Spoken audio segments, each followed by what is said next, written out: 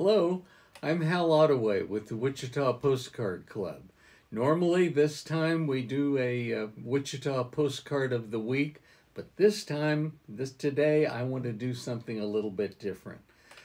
I was excited about a recent acquisition. A friend gave me a card from his family papers, and it was a Kansas dust storm card and a real photographic postcard showing the real thing.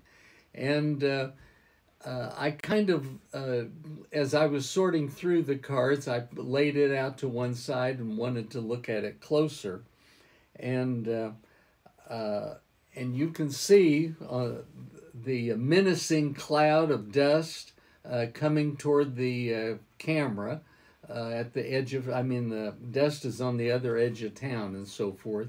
Anyway, this cloud reminded me of the horrible explosion that they had just yesterday in Beirut, Lebanon. You've seen that cloud that came off of that fire and explosion and so forth.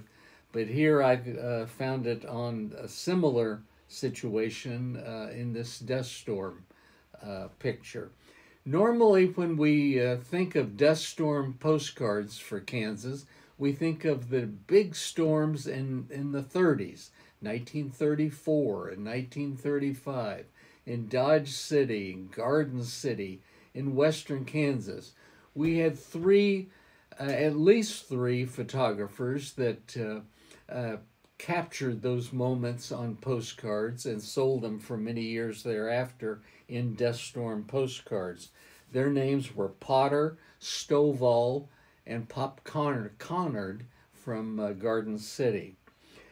What interested me about this particular new acquisition, is that on the back, this one is postmarked from Elkhart, Kansas, something that I've never seen before on a dust storm card.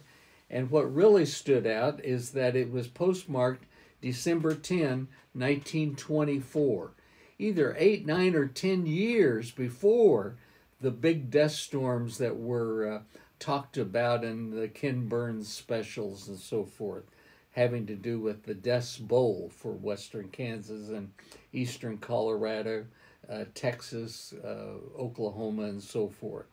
And so I took pictures of both sides of this card and shared them with my friend Morgan Williams, who's a fellow dust storm collector.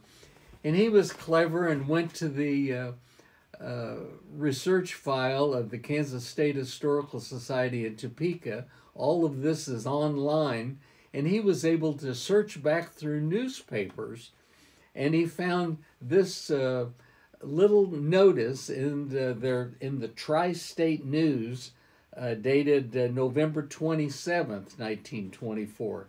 And let me read it to you. It says, "A very bad dust and sandstorm together with a raw north wind raged all day Sunday. It was so disagreeable that one did not tarry out of doors long, and a warm, comfortable house was the greatest thing to be desired."